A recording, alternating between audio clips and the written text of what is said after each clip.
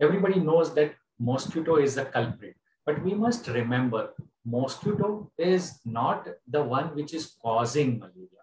So it is basically, malaria is caused by the parasite, what is called as, which is Plasmodium species. No, we will not go into the technical stuff, but the mosquito bite, whenever the mosquito bites a person who is infected and sucks the blood from that infected person, which carries this parasite, and then this mosquito bites another person where they inject that infected blood and can cause. So basically, the mosquito is nothing but a courier person, Right. carries the infection from one infected person to another person. So it is a parasite-borne disease transmitted by mosquito, and which is Anopheles mosquitoes, and which is commonly bites a person at night time. Thank you.